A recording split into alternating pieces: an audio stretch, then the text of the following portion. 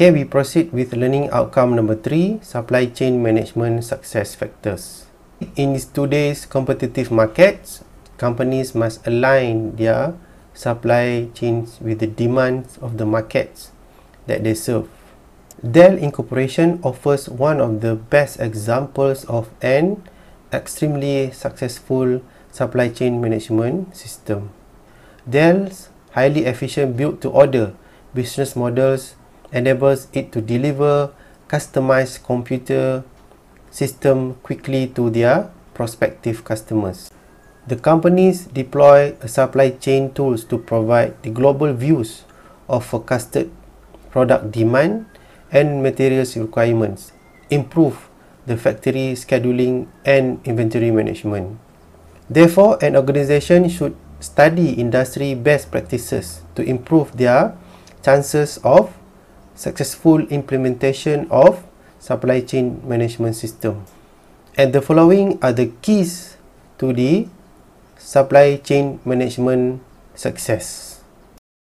Number 1 is to make the sale to suppliers. Not only the people in the organization need to change the way they work, but also the people outside the organization, like the supplier that is added to the network, also must change. So organization need to make sure that the suppliers are on board with the benefits that the supply chain management system will provide.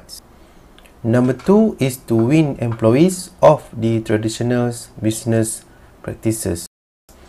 Therefore, in order to make sure that the SCM system is success, an organization must convince the employees to use the new systems or application in their daily works so that they can perform better, more effective and efficient. And number 3, ensure that the supply chain management system supports the organization goals. It is important to select a supply chain management software that give organization an advantage in the areas that most crucial to their business success. Number 4, to deploy in incremental phases and measure and communicate the success. Instead of installing a complete supply chain management across the company and all suppliers at once, the organization need to start by getting it working with a few key suppliers first, and then move on to the other suppliers and to the other suppliers in the incremental phases, berfasa. And along the way, make sure that each step is adding value through improvement in the supply chain performance. And last but not least, number 5 is to be future oriented. Supply chain design must anticipate the future state of the business. Managers need to explore how flexible the system will be when, not if changes are required in the futures. The key is to be certain that the software will meet future needs, not only the current needs.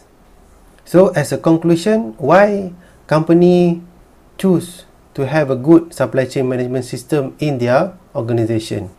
And the most top reason why organization choose supply chain management is proof that they want to reduce their costs and savings, and it is also could improve their productivity and manage their inventory, and at the same time improve visibility into demand and supply, able to process cycle time reduction and quality improvements of their products, and last but not least, to maintain and gain competitive advantage. And with that, we have finished chapter 9, and see all of you again in the next chapter. Thank you very much.